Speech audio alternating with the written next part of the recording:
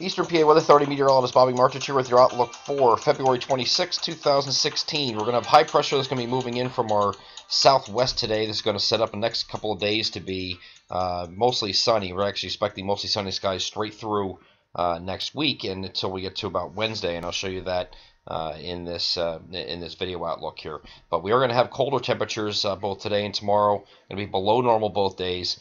Temperatures are going to be stuck in the mid-30s across our central areas, and give or take a few degrees north and south here. But so it'll be the colder 2 days will be today. We'll also have a northwest wind that will be a little bit breezy at times, gust up to 30 miles per hour, which will make it feel a little bit colder.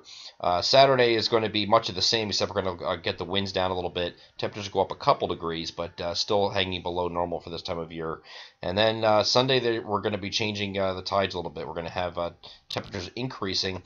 You have a system that's moving off to our north here in this direction here, and the same time a ridge building here in the east, so that's going to allow temperatures to increase quite a bit from what they were on Saturday to Sunday.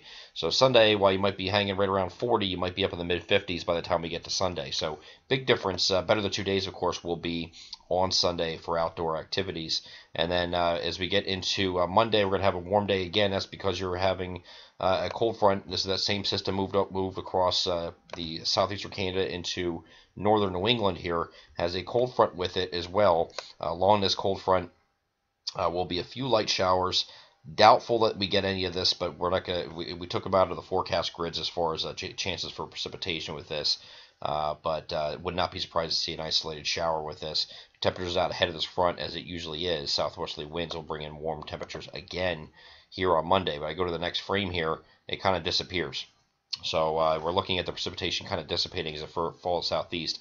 So the front does go through, but it doesn't do much to disrupt temperatures. Temperatures only drop back a little bit here on Tuesday, called a partly cloudy day. And then we're going to be watching closely here for Wednesday. Now this is going to be very dependent on this cold front. You can see a frontal boundary right here. Here's this area low pressure, a little sneaky little thing here. Gradient setting up just like this. This area low pressure is going to ride along that gradient. Now, depending on where this sets up, will be key in determining rain versus snow. Right now, we think this is going to stay a little bit to our north here, which will bring us on the warmer side of things and give us some rain here on Tuesday night and Wednesday. We're going to have to watch this closely, though. This is the latest GFS depiction. You can see northern areas getting into some mixed precipitation here, maybe even some snow back into central PA. If this, in fact, the gradient sets up a little bit further south, that gradient sets up like this, low pressure moves a little bit further south, and you can have some problems up here in the northwest sections. These are the snow-starved areas here for the season that really haven't gotten into much snow.